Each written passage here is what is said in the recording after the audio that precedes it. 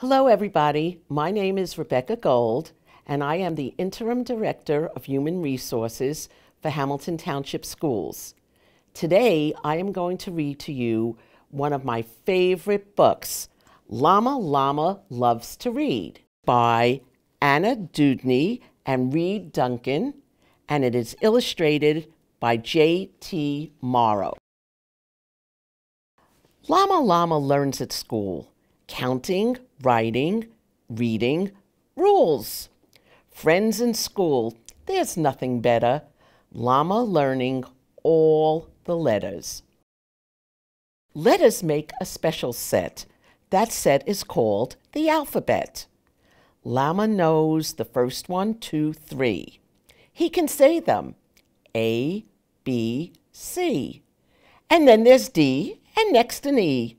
And on it goes to X, Y, Z. No two letters are the same, but every letter has a name. It can be said, it can be heard. Letters together make a word. Llama learning words. Some he's seen and some he's heard. Some he has to memorize with his brain and with his eyes. Llama knows that one. He can read it. This is fun. Llama writes his name. And once again, just the same. First L, then L, then A, M, A.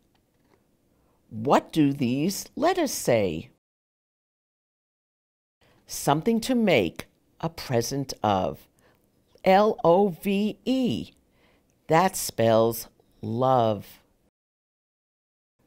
Words make rhythm. Words make rhyme. Words make books for story time. Words tell truth. Words tell new things. Words make songs that we can sing. Words are the very best of presents. Words together make a sentence. Llama's hooves wave in the air. Some words are hard. It's just not fair. No need to frown, no need to pout. Just do your best and sound it out. No need for crying, moaning, and bleeding. Llama, hooray for reading. Teacher holds the walking sign. Now it's time to make a line. How does Llama know? G and O spell go, go, go. Lots of sentences, take a look. Strung together, make a book. Look inside, oh, what glory. All those words have made a story. Llama reads so many things. Fairy princess, pirate kings, shiny knights and dragon fights, under seas and up great heights.